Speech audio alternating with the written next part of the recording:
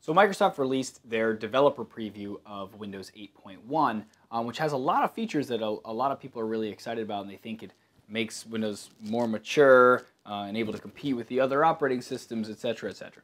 Well, that has yet to be seen. You can, in fact, download and install the developer edition of Windows 8.1 right now and try it for yourself. Quick disclaimer, if you do, you can't easily go back to Windows Phone 8. There might be a way to do it with a stock ROM and flashing that, but there's no guarantee that there is one for your specific device, and there's no guarantee that you'll even find it if there was. So with that in mind, if you do want to try this out, please be prepared to kind of be stuck with it. But I've been using it for a little bit, and it works pretty well, so that's up to you. But in this video, I'm going to show you how to download and install the Windows Phone 8.1 developer preview on your Windows Phone 8 device. Okay, before you begin, if you do this, you cannot easily downgrade back to Windows Phone 8. There are some rumors that you can do it with using a stock ROM and flashing that and all that fun stuff, but it's not easy to do, and there's no guarantee that there's one for your device either. So just understand that doing this, you're probably going to be stuck on 8.1. Fair warning. Next, you're going to go to appstudio.windowsphone.com. Hit Start New Project in the top right. And put in your Microsoft account. If you don't have one, you have to register for one. And then just start with some type of project. And so long as you have one open, we can then go to the next step. Okay, then on your device, you're going to go to the store. Go to Apps. Search for Preview for Developers. Tap on that, and then tap Install.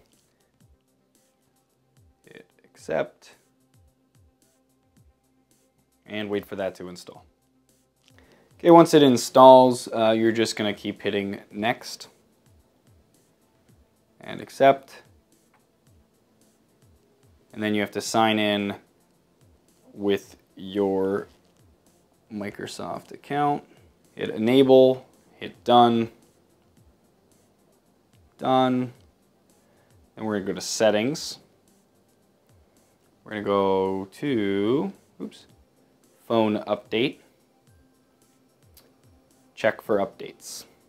Eventually you'll get that your update is ready to be installed. And you'll notice it's not actually 8.1, it's like a stepping stone between the two. So you're going to tap Install. The device will restart and install that. Okay, eventually it'll say that that update is done and says that you're ready for 8.1. So we're then going to go back to Settings. And back to Phone Update. And check for an update one more time. Eventually, it will tell you that you're ready to go to 8.1, and that this will take 15 to 30 minutes and could take longer. So just keep that in mind and tap Install. Hit Install again, and wait for it to restart.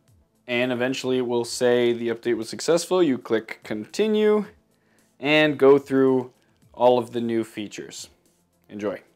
And there you go. Now you have the Windows 8.1 developer preview, and you can play with all those new features, etc. If you do want Cortana, which is their version of Siri or Google Now, you just have to go into the settings and change your region to the United States, and then change your language to English, the United States, to be able to use it.